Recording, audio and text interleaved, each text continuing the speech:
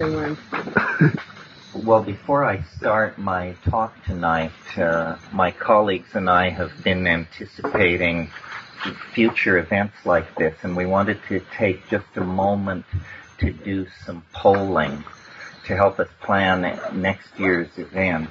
And so taking you as a representative of people who attend these things, it would be very helpful to us if you respond. How many of you would have difficulty coming to this event in the light of the Y2K problem? How many? All of us. The what? Well, no, I don't see all of you. I don't see all of you. In January? If it were to be held in the same time frame as we've always done it, where you would be putting your deposits down in November and December, how many of you would feel trepidation about that in the light of the quantitative problem? I would. Well, not a lot, not an overwhelming number. Because it won't matter. Yeah, who cares? You lost your money anyway at that point.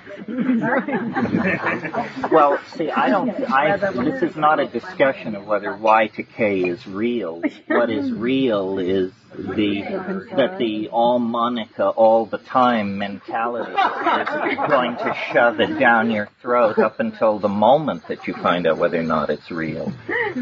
So that is the problem for people planning events like this. Okay, thank you for cooperating.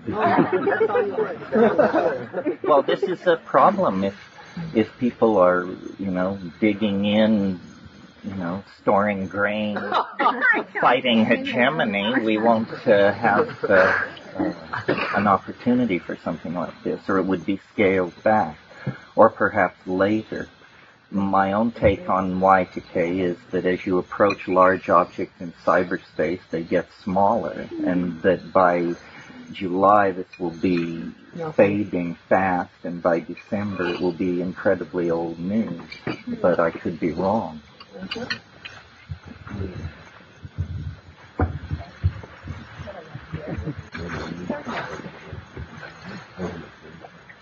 Terence, I would suggest that later in January, we check in. Ease everybody's conscience with any plane issues will be taken care of in the first 2 weeks, probably. Yeah, we're thinking that a little bit later is better, even mid-February. Anyway, we'll keep you apprised of all this. Well, so then let me turn to the main event. I've got a snoot full of tequila and a messianic mission pawing the ground to talk to you as usual.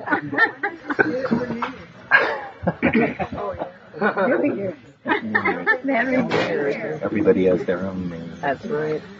I guess the title of tonight's talk is Linear Societies and Nonlinear Drugs, which is something that I just had to pull out of the air when Ken finally slammed me to the wall for what I would be talking about this night many months ago. But more and more for me, especially with this group, these things have become sort of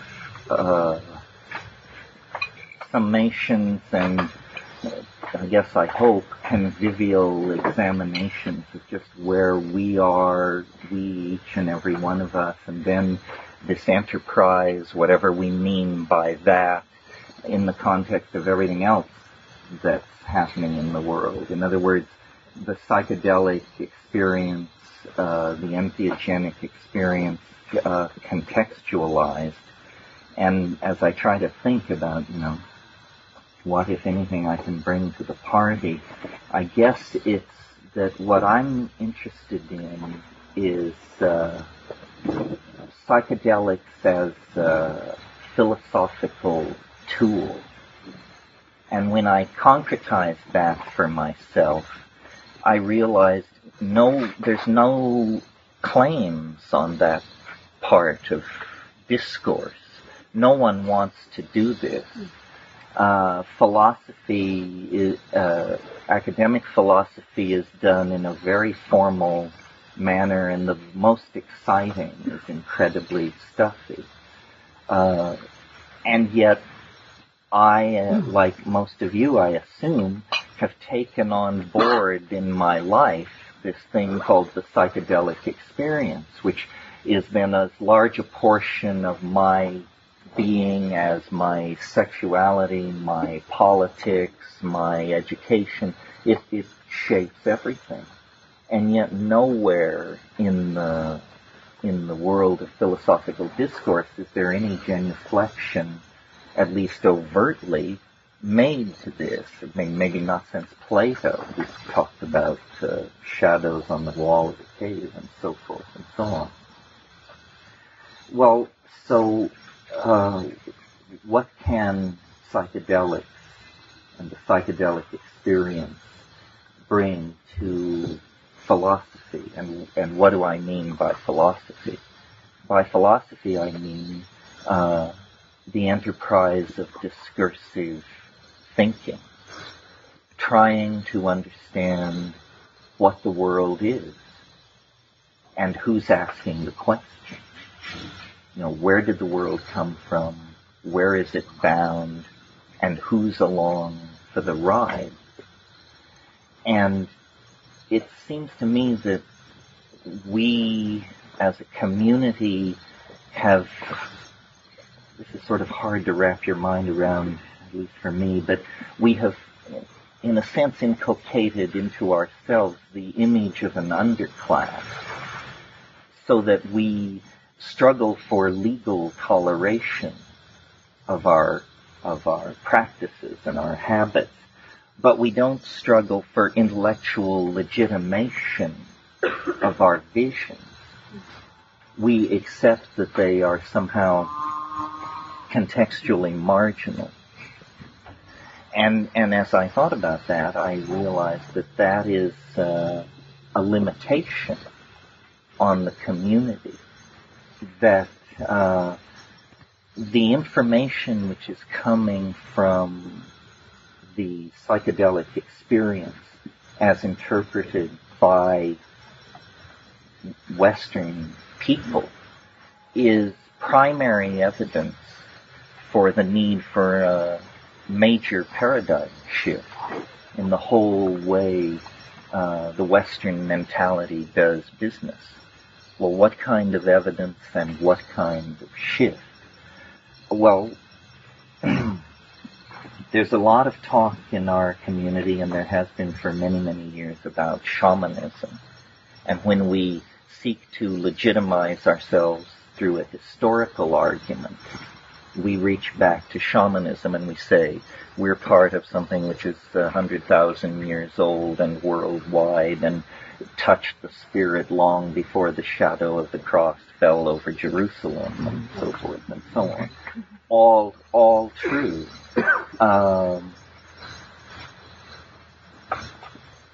And in a way that has, I think, that tendency, which is part of the broader tendency in the Western mind to valorize and grow nostalgic over the primitive, has put a certain political cast on our stance and our position.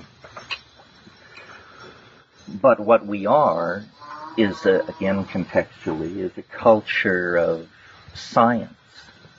And I'm speaking now of our community. It's the Albert Hoffman and the Dave Nichols and Sasha Shulgins who have kept our canoe afloat. These are men of science. It's methods, it's vocabulary, it's culture.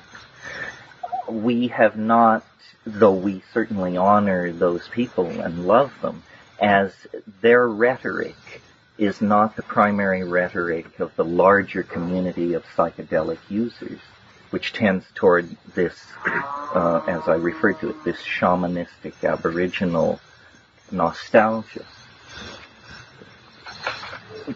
Let me just turn left here for a moment and say, I feel more comfortable with the scientific end of things.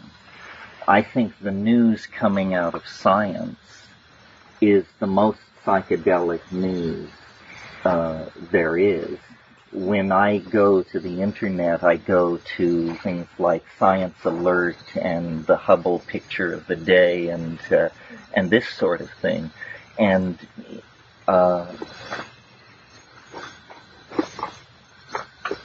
our community as a whole, I think, is not involved enough in incorporating the vistas. If, while we struggle to legalize psychedelics, psychedelic thinking is everywhere triumphant because the instruments built by linear science throw open doorways on the unimaginable. And the most revered and hoary hefes of the scientific establishment have to genuflect before this stuff. I mean, what am I talking about? Well, for example, Science Magazine wrote last week that the most important scientific breakthrough of 1998 was the apparent observation and agreement upon that observation by the astrophysical community of a cosmological constant. This sounds like very deep physics, but if I give it to you as a headline, what it means is the entire universe, every atom and every empty space of it is ruled by a very weird force that has now been seriously known to science for precisely 5 months. A force which is apparently going to overcome gravity's tendency to collapse the universe and to cause it to expand in a very explosive and counterintuitive and psychedelic fashion that is the complete confoundment of the core science that Western linear thinking has built. And of course there weren't riots in the streets and the electricity didn't fail, but at the very pinnacles of the antenna of the evolving civilization, there was a shudder felt in the force, you may be sure.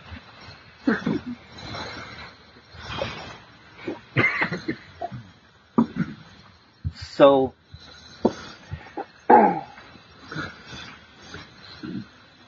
there are two much larger forces than our community that are in play in terms of shaping the cultural modality. And I would call them, what would I call them? Well, I would call one of them science. It's the other one that I'm having trouble with. It is everything which is not anchored in the rational.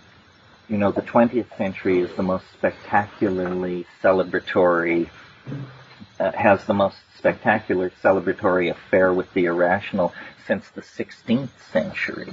I mean, never before have so many prophets, wizards, wise women, casters of runes, and seers of visions moved among the people, plying their wares. And part of this is brought on by the tension between the failure of the education system at the very moment of an inflationary expansion of knowledge. So that it's very hard to be au courant in all fields. And if you're not current in a field, then probably your version of that field is some kind of story, a myth. I mean, if you can't keep up with quantum physics, why not fall back on archangels? It requires less intellectual engagement or something like that.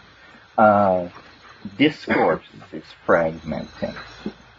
Fields of discourse are evolving vocabularies so rapidly that the understanding of these vocabularies is not penetrating very far beyond the core group of workers.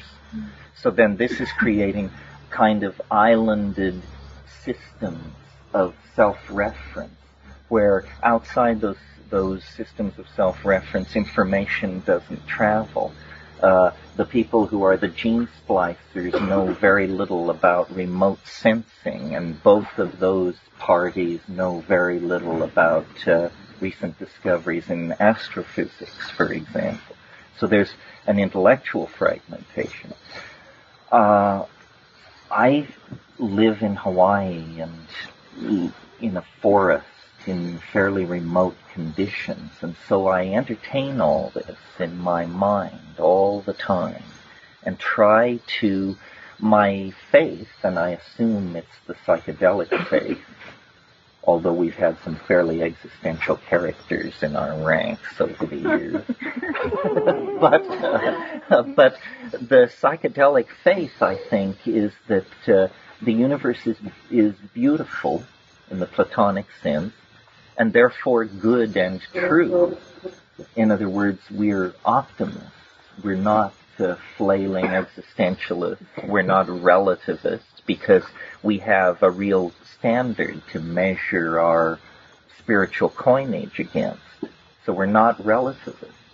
This is a point I'm really keen to make, because we're embedded in relativism. It's all around us. It's the air we breathe, but it is not inimical to the psychedelic community. I mean, I think the psychedelic experience is the only authentic source of reliable contact with the numinous. I mean, meditation and so on is all very fine, but it requires a leisure class involved in philanthropic support of this kind of foolishness, where the psychedelic experience is immediate. And so now I've lost my way here. Yes. No, optimism. So I sit in Hawaii and I look at all this and I try to contextualize it and come out with a good story, because I think the best story will win. So if you can get together the best version of how it should all come out, so shall it be. And I work at this because in the past I've been very, very happy with the results between my interior fantasy and the unfolding of historical development. I mean, I wished for LSD, and then it happened, and then I dreamed of the internet, and then it happened. So I should keep at it. Definitely. And I recently read a very interesting book called 1,000 Years of Nonlinear History by Michael DeLanda. And if you get a chance, you should take a look at this. And he made a point which caused me to expand his point into this little thing I'm going to tell you now. But his point was that human beings are very involved in the movement of geological material. That as a species, we move rocks around on a very large scale, and of course it's interesting that some of the earliest human structures are the most physically massive and weighty, like the Great Pyramids. So DeLanda made this point about our relationship with the geological stratigraphy of the Earth, and that cities were a kind of geological extension of the process of crystallization, carried on through the intermediation of a biological unit, i.e. intelligent primates who are building these structures. And I thought that was very interesting. I had never considered it before.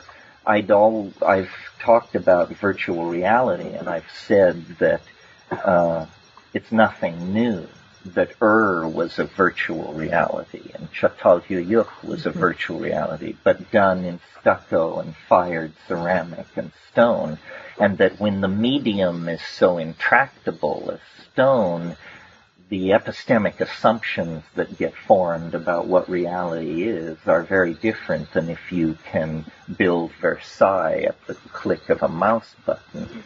But nevertheless, it's the same.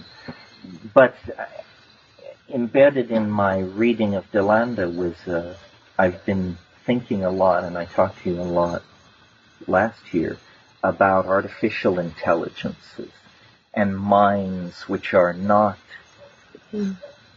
human, minds which are very different from us, intelligence which is very different from us.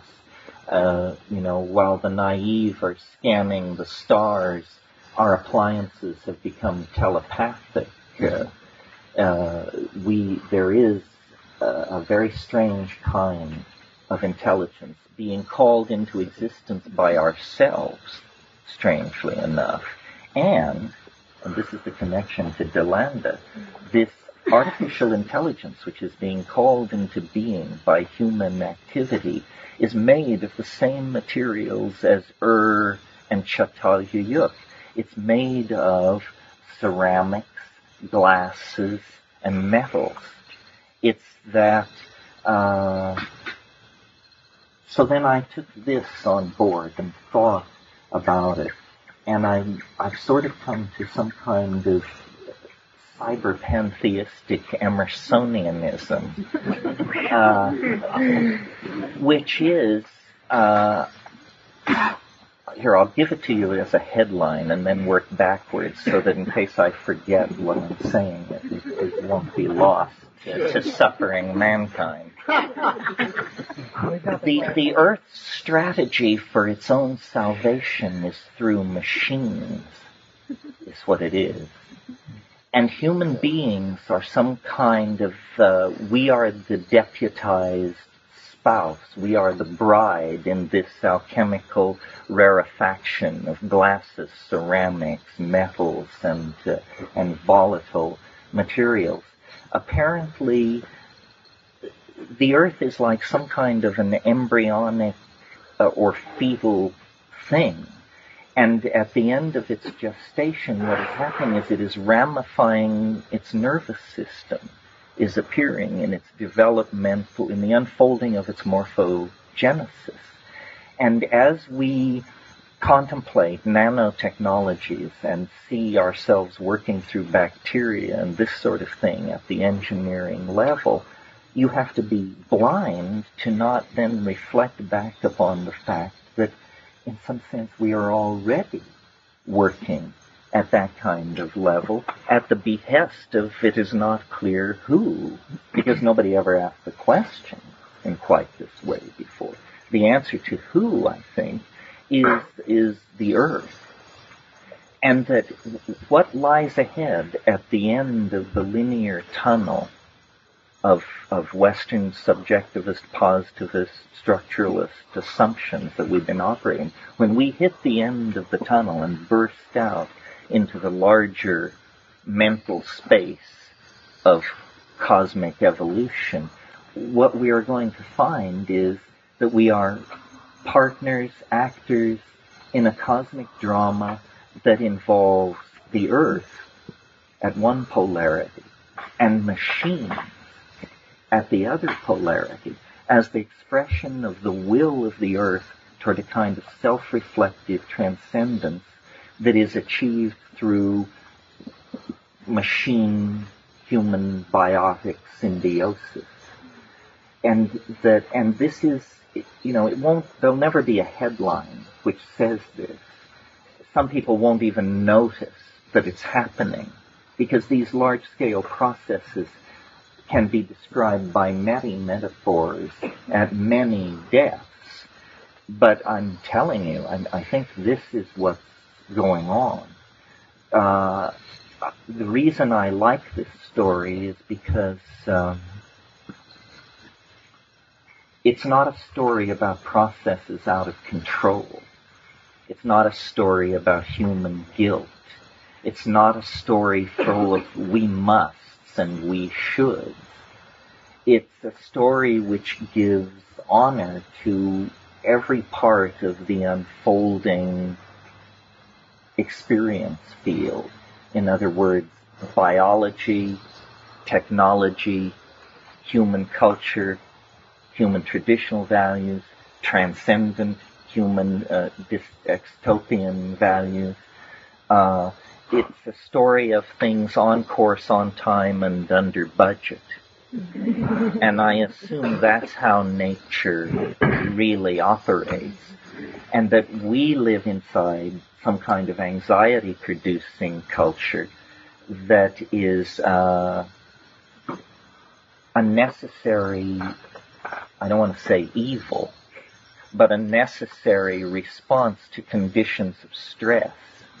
There are processes which let, waste, nuclear waste buildup, urbanization, land disturbance. There are processes which, if allowed to run on indefinitely, would wreck the whole system and pitch it into chaos.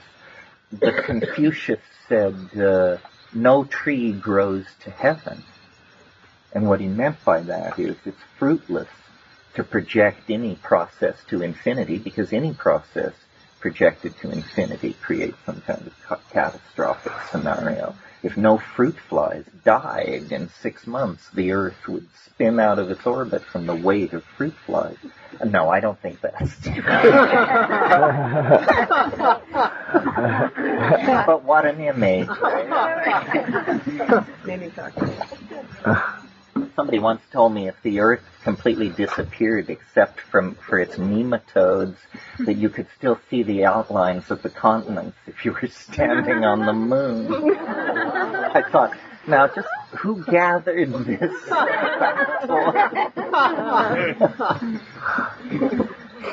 So then, to bring this back around a little, where is the psychedelic experience in all of this? Well, it used to be called, or at one phase, it was called consciousness expansion. And consciousness expansion in human beings is going to become an absolute necessity, because we are summoning out of the woodwork of cybernetic technology machines that are going to require super intelligent humans to direct and have discourse with them. This is happening. It is already happening. I mean, the internet is this. I mean, it doesn't tap you on the shoulder and remind you to brush your teeth, but it is, a partner in the understanding of the world that is genie-like. That's the image I have when I sit down to it. It is all John Dee would have asked of his archangelic messengers. He wanted instantaneous information on the political situation in the courts of Europe. He wanted information on the course of the Drake's expedition, then on the other side of the planet. The internet is this kind of magical, intelligent prosthesis. And as I said, there won't come a dramatic moment, I think, a la Lawnmower Man or something like that. These things are much more seeping. The only people who, in fact, can see the game move against the background of the forest pattern are psychedelic heads. You have to think about this stuff, and you have to develop vocabularies for catching it in action. This is what the game of being an intellectual is, I think. Trying to see the process of morphological unfoldment in action and guess the direction in which it's headed. Because it's inevitably headed toward greater density of information at greater speeds, higher level integrative metaphors, visually rather than textually displayed, transformation of such graphic and glyphic elements over time, it becomes more and more like the interface of a computer, more and more like some kind of machine environment. I mean, we have thought for, I assume, at least 100,000 years, maybe much longer. But the quality of thought, it was early. When it was early, it was intermittent. It was thin. It was a groping. It was an undigested intuition, a perception slipping away from the mind's eye because of media reinforcement and education and acculturation and the passage of 100,000 years. voice of the mind, the logos, has grown stronger. But now it takes an exponential leap forward into visualization, into manifestation through this information processing prosthesis that integrates us all. And, I can imagine a future not very far away where the individual, the expression of the individual is lowered, is more muted. I mean, this is the most individualistic, individual worshipping century, the century just ending, that we have ever known. And its great accomplishments, its great works of art were all accomplished by individuals and political undertakings such as the Third Reich and so forth and so on. Also highly motivated individuals who rose above the masses. I'm not sure we can afford the luxury of that kind of exhibitionistic individualism in the future. And I think probably it's not that we're talking about a restriction of human rights. We're talking about a transformation of human drives. The states of integration and collectivity that will be sold as public utilities in the next century are anticipated now by group psychedelic experiences, ayahuasca sessions, this sort of thing. And the dichotomy, and I think I made this clear when I talked about the earth and machines, the dichotomy between the natural and the artificial is an obsession of the 20th century, hence canceled now. In fact, a whole bunch of things are canceled. We were talking at home about how Roger Shattuck in his History of Dada said that the 20th century couldn't wait to be born. It was born in 1888 at the death of Victor Hugo. And then I said, well, so if it was born in 1888, when did the 20th century end? And I think it ended in 1992. It expired early with the birth of the World Wide Web. What defined all that, modernity, was mass media. Mass media shaped that whole psychology, and it is now archaic. It's not archaic, it's obsolete. It's wonderful that the phrase 20th century is beginning to have that wonderful brown gravy Edwardian tone that used to be reserved for the term 19th century, meaning, those terribly stuffy and confused and rather silly people who just didn't quite get it right, but were doing the best they could and muddling through, and thank God they gave way to us, the people of the 21st century. Let me see. Is there a flashlight? I have a page full of notes. I needn't be so... Is there anything here that wasn't touched on? Well, some notes about this planetary intelligence. Thank you, June. And how all that works.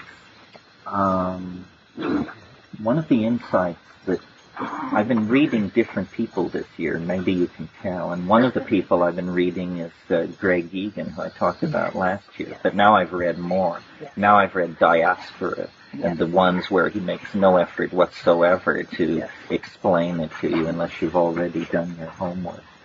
And then Jonathan today, in his lecture, talked about DNA a little bit, and frame slippage and all of that. And it reminded me of it. The thing that I'm coming to from my psychedelic experience and my life experience and the whole ball of wax is, I said for many, many years that the world is made of language. That was just sort of one of my bumper stickers. But I think that there's that carry some of the flavor of what I want to say there, but that there's more to it than that. It's that everything is code. Everything is code in the sense that hackers mean when they say they write code. When Sasha stands up and waves his arms and draws what he calls the dirty pictures, he initiates you into a code, a vocabulary with very defined rules and quick to learn. And then they're like tinker toys. Once you know the rules of the connectivity, then you can sit down like a child and begin to stick these things together and say, well, what would this be like? And what would this be like? And does God allow this? Or does this break the rules? And so forth. The DNA is like that. Human language is like that. Human body language is like that. Machines communicate like this. In fact, this is a bridge which connects us. This is the great overarching bridge which will connect us to the machines, that they, like us, are commanded by language. And so this realization that everything is code, and code moving on many levels, is, I think, a further... It's more primary than the perception, for example, that things are made of space, time, matter, and energy. That's one level below code. The code codes for space, time, matter, and energy. It's much more like we're in a simulacrum, some kind of machine environment. And in fact, I like that idea because I've always sensed, and psychedelics have always intensified this intuition in me, that the universe is a puzzle. Life is a problem to be solved. It's a conundrum. It's not what it appears to be. There are doors. There are locks and keys. There are levels. And if you get it right, somehow it will give way to something extremely unexpected. DMT is a perfect example of that. And of course, at the molecular level, it literalizes that metaphor. I mean, the DMT is the molecular key, the extraneous object introduced into the front door of the synaptic receptor. And then, you can plunder the palace for 5 minutes.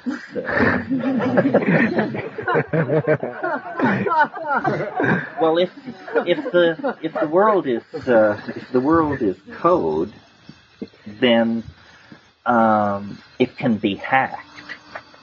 In other words, it needn't stand still in quite the same way that it stands still in your mind if you believe in something called the laws of physics. It permits magic because it says behind the laws of physics is a deeper level. And if you can reach that deeper level, you can make changes there. And this leads on to something that I wanted to say about an earlier theme, where I was talking about the legitimation of the community's intuition.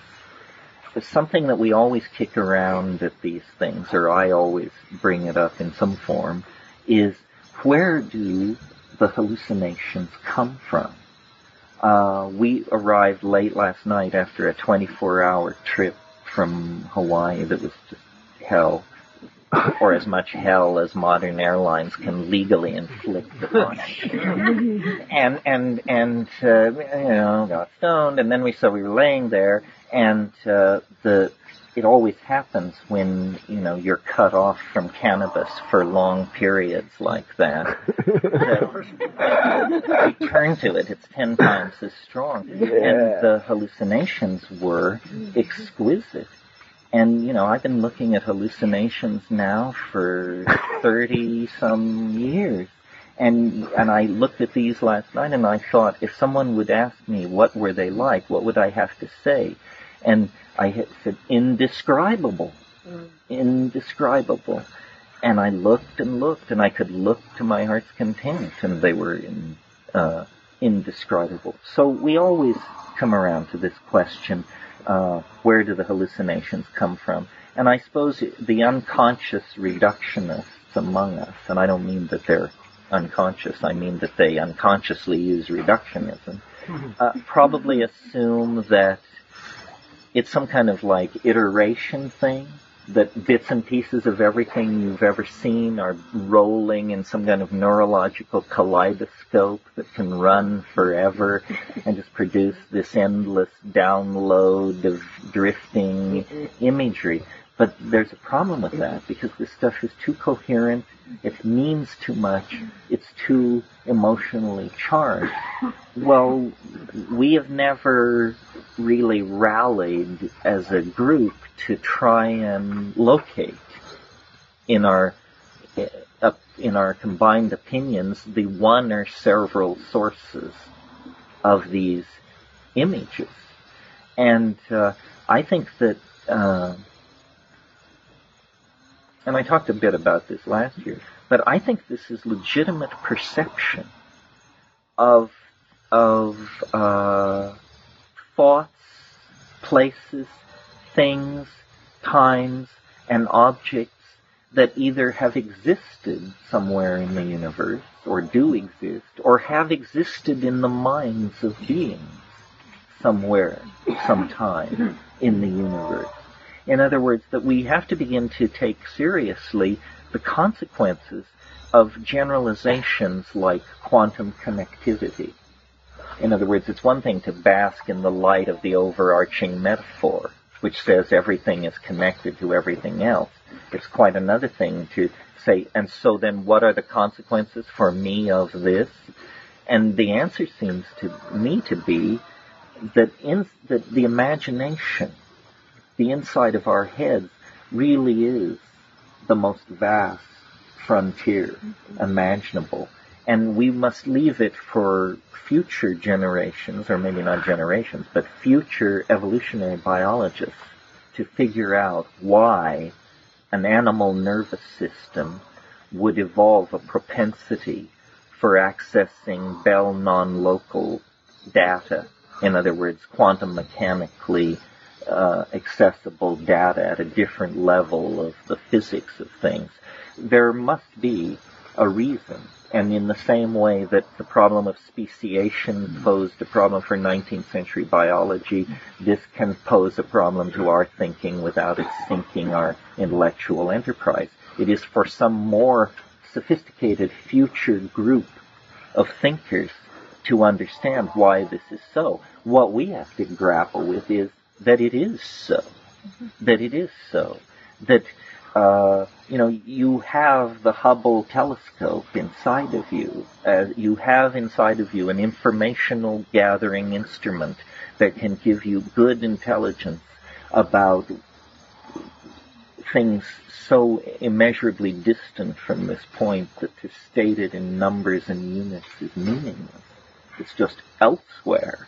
The elsewhere of the absolute infinity of the plenum of imagination in which apparently beings rise and fall like plankton in the sea. And of course the psychedelics are the naturally evolved nanomachinery of the Gaian matrix that knits together this cosmic ecology, this system of living relationships. I'm not impatient with the idea of extraterrestrial life or intelligence, just its pop regurgitation. But I think probably planets like the Earth are alive and conscious, and they use the technologies that the species native to them evolve to cast images out into the larger universe, that the dialogue among cosmic minds is a dialogue among entire planetary ecosystems.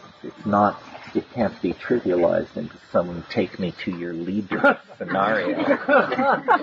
Still less can it validate the unscheduled visit of pro bono proctologists from nearby star systems. You have to get a grip. Well, so let's see. What is anything else here? Can I have the light? Tell me water. No, I'm fine.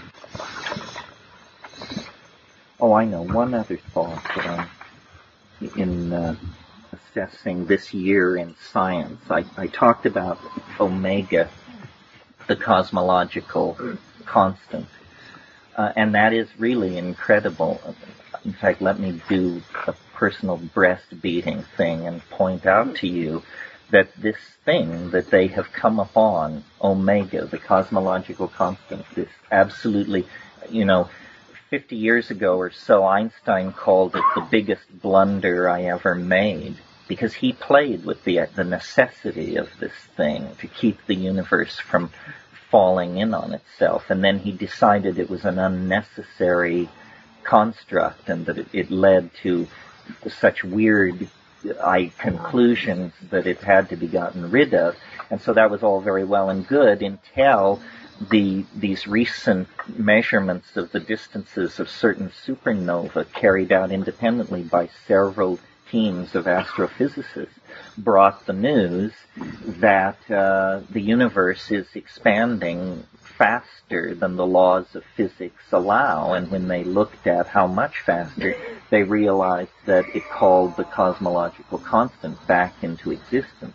Well, but here there are a couple of things about this cosmological constant that are very counterintuitive. The first is that it acts on empty space. It does not require matter to manifest. It is a property of space itself, the cosmological constant. The second thing is it's a repulsive force that is growing stronger and stronger. Forces don't grow stronger and stronger. They grow weaker and weaker. Gravity grows weaker, light grows weaker, everything grows weaker. This force, as time progresses, gets stronger and stronger. Well, that means when you project it out toward, billions of years into the future, it becomes the dominant force. It overcomes gravity, it overcomes the strong force, the weak force, it overcomes all the forces, it becomes the dominant force. The other thing about it is that it becomes stronger not on an even slope, but asymptotically. It becomes stronger. Well, now this produces something very much like what I've been yakking about since 1971, the novelty wave, the so-called time wave. It too grows stronger and stronger through time, and it too has this kind of built-in asymptotic acceleration where it experiences a kind of inflationary expansion in power. The two map over each other very well. But when you talk, returning now to the cosmological constant, when the astrophysical community realized the consequences of taking this on board, they realized that it was dissolving the entire model of what cosmology has been throughout the 20th century. Because what it's really saying, this discovery, less than 6 months old, is that space itself is in the act of exploding, that the universe is on the cusp of an inflationary phase of expansion similar to the inflationary expansion that occurred at the time of the Big Bang. What would this look like? What would it feel like? Nobody can even imagine. It is not upon us. I don't mean that. But I mean that in the near future of the universe, in the next billion or 2 billion years, things will change very, very dramatically. Everything will begin to rearrange itself according to the expression of this asymptotic power. So that was the biggest news in astrophysics. The other news, which has psychedelic implications, I think, also comes from astrophysics. As you may recall, last August, I think it was, I can't remember exactly, every man, woman, and child on Earth got the equivalent of a dental X-ray when there was a thing called a star quake on a magnetar, a magnetic neutron star 20,000 light years away, experienced a catastrophic collapse, and there was a wave of gamma rays that were turned on every light in the system when it hit the planet. And an event like that had never been observed before. And I got to thinking about this, and I realized, we've only been looking for this kind of thing for 30 years. There's probably quite a bit of this kind of anomalous, high-energy, short-duration fluctuation of radiation going on in the galaxy. And then I had a kind of an image, I wouldn't say a vision, but a kind of an image of how things are really arranged on the larger level in terms of the galaxy. And the image was of a donut. And, we're accustomed to being told that we're out at the edge of the Milky Way where stars are few and far between, that this is the boonies, in other words. But I'll bet you the boonies are where biology thrives, because the low star density and the distance from the galactic core and these extremely energetic events at the core would create a kind of donut situation, where it's the toroidal area out near the rim where stars are slow burning and they don't collide with each other and planets can form, and you get the 5 billion year run you need to get to civilization. But, a rule of biology and strategy and everything and religious practice, as far as that's concerned, is seek the light. Well, the light is at the core. And so then I saw, maybe the true seeking of the light requires biology to go into partnership with something beyond biology, because the environment at the core is so energetic. And I'm not suggesting the actual core, that's beyond contemplation. That's a black hole. No technology imaginable can get even near the event horizon of an object like that. Mm-hmm. But I mean in the vicinity of the galactic core, where, the star density is 200 to 300 times greater than it is in our vicinity. Those kinds of environments are so fraught with peril for biology that probably downloading ourselves into machine symbiotes of some sort is the only way to go to those places. In one of Greg Egan's novels, he pictures a human future where this is one option. You can fuse yourself with a starship and set out to check out the neighborhood.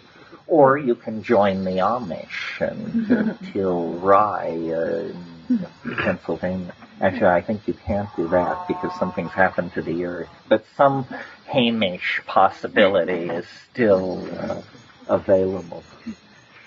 Well, this is not like the sort of thing the other faculty members will be talking to you about, which is an intense and primarily important download of the homework, the chemistry, the botany, the behavioral impact, the archaeology, the ethnography of these substances. I ask myself all the time, how are we different from other people? Are we morally superior? Are we smarter? Are we richer? Are we kinder to the people we meet?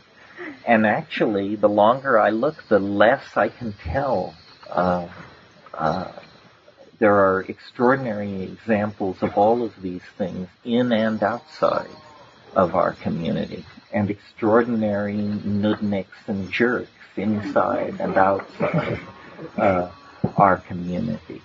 But we have in our hands tools that I think if people were correctly presented with them and understood without hype and hysteria and hyperbole what this psychedelic enterprise is about, that we would win them to our cause. Because our cause is the human cause, the cause of thinking and communicating and building and bringing into existence new forms of beauty, new possibilities for being. And this can be done without psychedelics, certainly. But with psychedelics, it is accelerated. And it has a feeling not only of immediacy, but of, the only way I can put it is correctness. It isn't the lonely neurotic artist thrashing toward some kind of self-reflection. It's the firm guiding hand of a greater mind, the logos, the earth, I'm not sure, but a greater mind. I mean, art truly is truly inspired. And the muse, I don't think, was more real for Homer than it is for each and every one of us when we're in the presence of the mushroom, or ayahuasca, or DMT, or LSD, or something like that. So, I suppose I will go to the grave with life as mysterious to me as I found it when I came to consciousness around 6 or 7. But I think life is, whatever it is, it's an opportunity of some sort. And the things I have been most grateful for were the things that I met at the frontiers of knowledge, of sexual experience, of psychedelic experience. Knowing, feeling, and being one with being are how I would categorize that breakdown. So I think the future is bound to be very confusing and demanding for most people. And there are many claims on each of us and our intellectual loyalties and where we put our energy. Should we tolerate relativism? Should we be Mahayana Buddhists? What's our position on the Huichol? How do you relate to Monica? All these things sorted out, But I feel actually like the thing that I always dreamed of in my early youth was a miracle. I didn't particularly like Ouspensky's book In Search of the Miraculous, but I loved the title, and I used to just sort of chant it as a mantra. In Search of the Miraculous, just one. I knew the rules. Just one is enough, because one secures the possibility of an infinitude of miracles, whether you have observed them or not. Well, now I'm 52, and I've seen, 4 or 5, which is 4 more than necessary to make me a lifetime optimist. But the recurrent, the enduring miracle, however it's achieved, is the psychedelic rush. That giddying moment when all bets are off, all boundaries dissolve, the machinery of language fails, the adjectival wheel wells burst into flame, and then, you achieve orbital velocity and are in the presence of the thing. And I cannot believe that is not a salutary experience. And you've heard me say many times that how itchy it makes me feel to think that somebody could go from birth to the grave without having that experience. They can make of it what they want. They can denounce it. They can deify it. But one should have it, because it's one of the compasses the primary compasses of being. And it's larger than the historical context. I mean, the point of this talk tonight was to talk about linearity and idea systems and the nonlinear impact of these drugs and the way they break down media bias. But all these intellectual ideas exist in the light of the sun of this unspeakable primary experience. And we can draw it, paint it, sculpt it, act it, dance it, drum it, and never take anything away from it. Never define it, never occlude it. It is a miracle. It's like having the presence of a deity.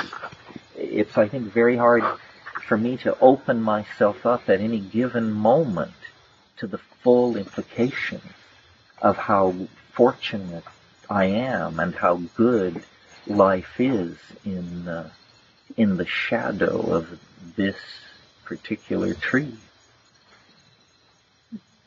Anyway, that's the formal talk for tonight. Thank you very much. And now we'll entertain questions, which is usually much more fun. So, anybody got a take on that, or want to say something completely oblique, or anything else? Last year. We start with last year. Human intelligence, or giant intelligence, or artificial intelligence, extraterrestrial. Can you speak up? You'll repeat it. Well, the question is about the discussion about artificial intelligence. You mean the hierarchy of the relationship of these things? Well, I don't know. I guess it's becoming easier for me to be a mystic about the Earth than to think that we are going to be rescued by the Galactic Federation. I think that the Earth, that it's a profound connection. The Earth is the foundation of everything. It's the foundation of biology, and it's the foundation of machine culture and machine architecture. So, if you can imagine that a redwood is alive, it's much easier for me to imagine that there is some kind of slow-moving, telluric intelligence that may have begun as a homeostatic system. In other words, to stabilize the atmosphere, to create a chemical environment that had a momentum to it that wasn't driven by the cosmic ambiance. You understand what I mean? With feedback, perhaps. Yeah, feedback mechanism. And then, of course, people say, well, it's very hard to imagine it because there are no genes, there is no nervous system, there is nothing that we can quite... But I think that, first of all, we don't know a great deal about the Earth, the ocean currents, its magnetic fields, its 32 nutational and precessional motions, its core dynamics, its distribution of materials. It is complicated, and that's what's always required for self-referential and feedback systems to evolve. Life evolved on the surface of the Earth. Now, in the usual story of this, the Earth is not a major player, it's just sort of where it happened. But, on the other hand, what if you took the view that the Earth permitted or coaxed into existence or made possible or encouraged or enzymatically catalyzed these processes? And the geomagnetic reversals, the glaciations, the ebb and flow of nitrogen levels in the atmosphere, all of this has pumped biology. And it's always been presented as, well, the cosmic environment is unpredictable, and so you get fluctuations introduced from the outside by random factors, asteroidal impacts, so forth and so on. But again, this is just a first try. with the data. This is just somebody blowing smoke, basically. The fact is you're presented with an extremely organized and coherent situation, the Earth with its many species and ecosystems, and you don't know how it got there. And you don't know where it's headed either. Now, our culture is a culture of guilt, and so the story of civilization is supposedly a story of rape, mayhem, turning the wrong direction, losing the connection. To some degree, that may be true, but I think it gives much too much credit to humanity in that it actually hypothesizes that human beings, a primate species, could overwhelm nature's dynamic drive toward order and beauty and take control of things. Well, that's our myth about ourselves, is that we can take control. But we never have gotten control. All of our societies have been a mess. All of our explorations have been brutal and negatory. So, and now comes the machine.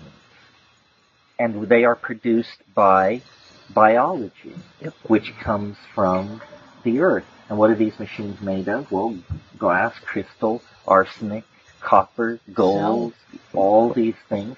And they're being hooked together exactly on the model. Clearly the machines are modeled on biology.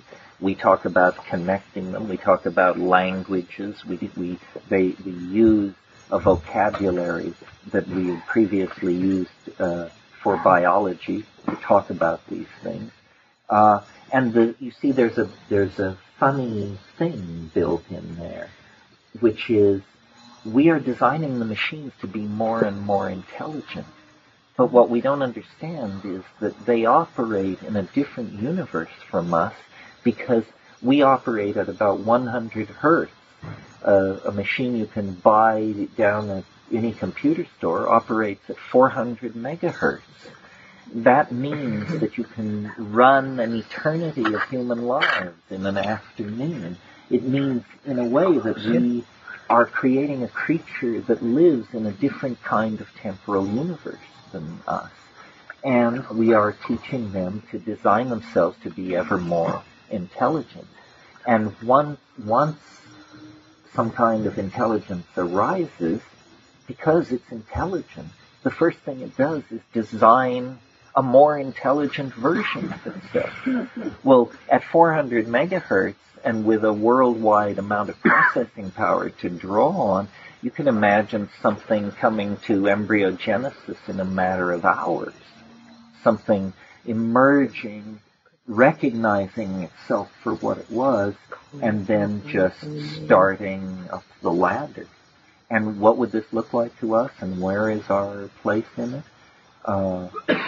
This is the adventure of the future. We are going to be a different kind of people because we're going to have to live in the presence of alien minds that will be manifestly and obviously alien. They won't hold back, and they're not going to be, at every moment interested in us either. In fact, we will become, a footnote in their encyclopedia of being, and what they become in our encyclopedia of being remains to be told. But this is all happening, and it's just a matter of the coalescence of technology and language before more and more people recognize it. As I say, there isn't a speed bump. There isn't a dramatic moment where everybody gets it. But when you talk to the people who actually work in these fields, they know, that this is the Faustian enterprise of all time. That this is the handing over of the destiny of the planet to the companion mind that our history and our science and our souls caused us to summon into being. It's pretty interesting. Yeah, something else. Anything.